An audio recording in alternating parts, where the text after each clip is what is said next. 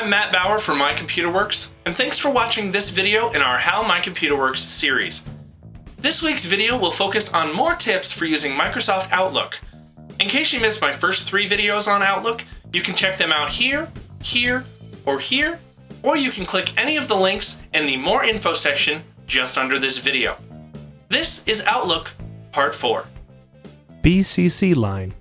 If you've ever wanted to include someone when sending an email, but you don't want other recipients to know you are including this person, you can just type that person's email address in the BCC line. To enable the BCC line in a new message, just click the Options tab, then Show BCC. You can then type the recipient in this line and send your message like you normally would.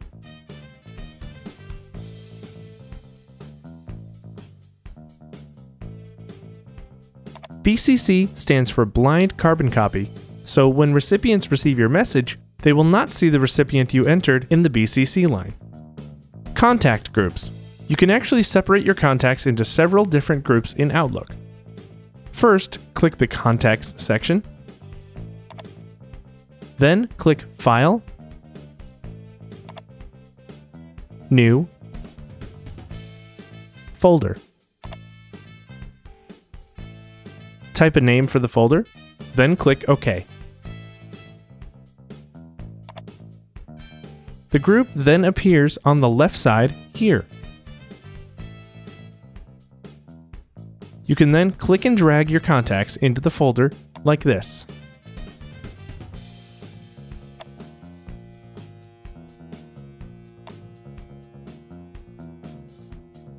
To select more than one contact at a time, hold down the Control key while selecting.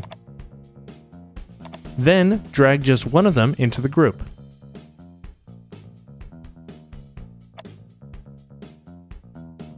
When creating a new message, you can select the contacts from their respective groups with the drop-down menu shown here.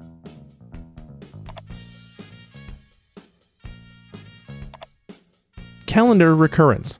When you schedule appointments, meetings, tasks, or pretty much anything in Outlook, you can set them to reschedule automatically. For example, you may need to do this if you have a monthly meeting on the same day and time each month. To do this, just click the Calendar section, then click File, New, Appointment, Meeting Request, or Task. Fill out the fields as you normally would.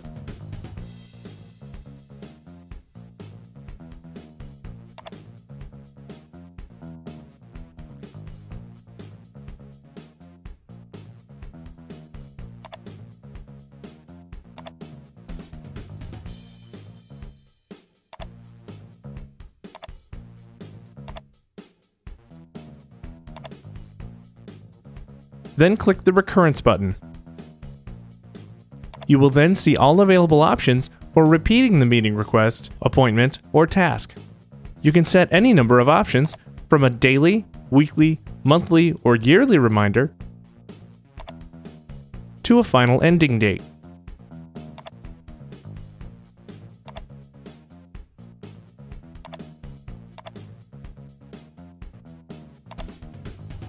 Then just click OK.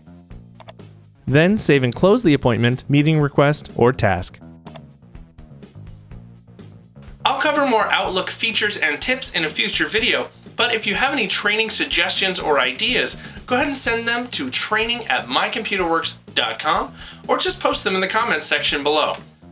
If you'd like to subscribe to our My Computer Works YouTube channel, you can click the subscribe button just above any one of our YouTube video pages.